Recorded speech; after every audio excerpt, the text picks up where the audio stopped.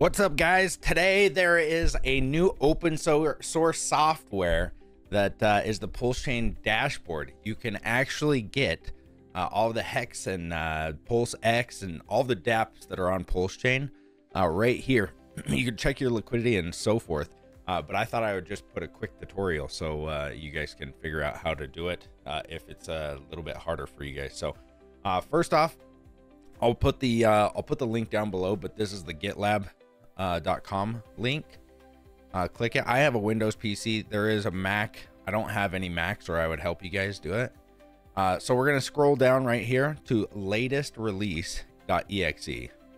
All right, here, let me make it bigger. Latest release.exe for the Windows PC. All right, now when it opens, it even says right here, note these binaries are not signed. So you're gonna get a pop-up that says click more and then run anywhere. On Mac OS, uncompress the zip file and run the ./run-app.sh file.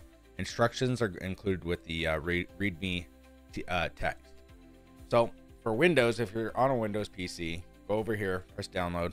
It downloads, right? And we'll just let that download. I'm gonna actually look at the readme so we can help out some other people that might be doing the Mac OS really quick. All right, now that the PulseChain Dashboard is downloaded for the Windows PC, let's go ahead and open it. Let's go to our downloads file and open it. It's right here, PulseChain Dashboard. Here's the Mac OS one. Let's just extract it right here.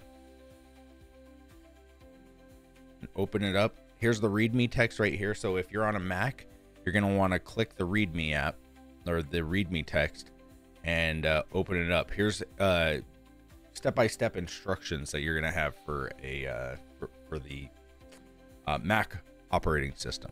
So I don't have a Mac, never even used a Mac, so you're on your own on that one. And with PulseChain Dashboard, I mean, it's pretty easy. Here you click the PulseChain Dashboard, and right here you're gonna click more info and then run anyway.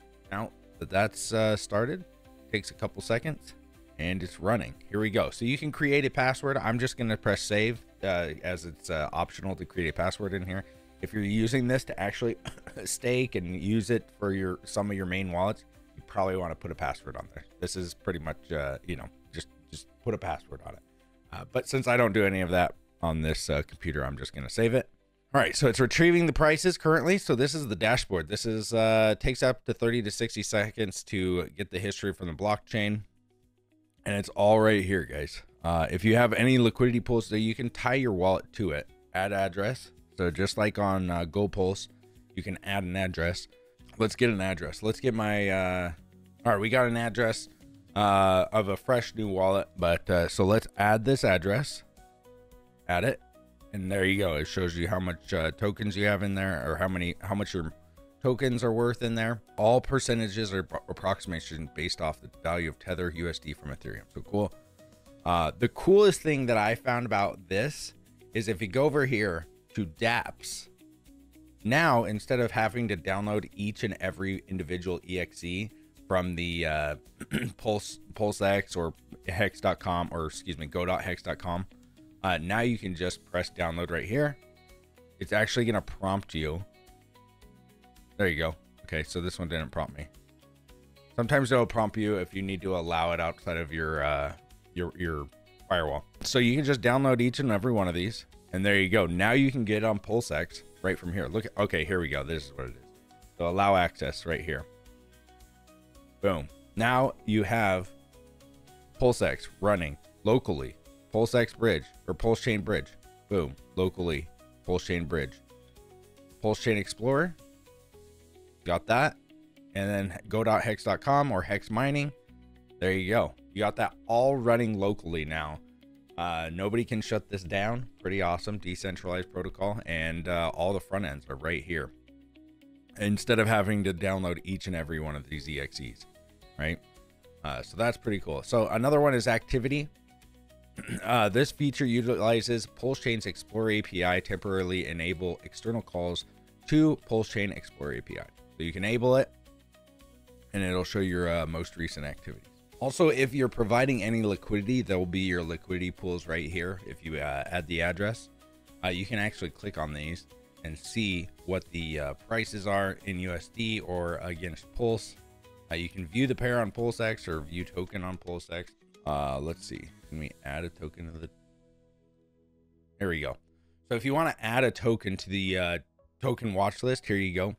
Let's all right, so here we got a token address that's not one of the main ones.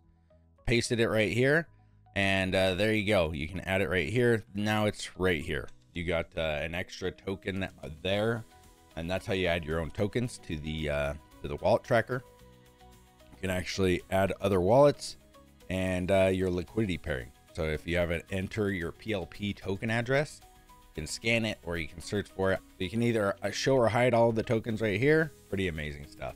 So that's pretty much just a wallet tracker. It's installed locally, and not only wallet tracker, but also you can run the decentralized apps right here locally. So no need to go to those Pinata links anymore. Now you can have them locally. If you found this tutorial useful, hit the likes and share it with the people that are around you so they can know how to install it themselves. All right. Thanks, guys.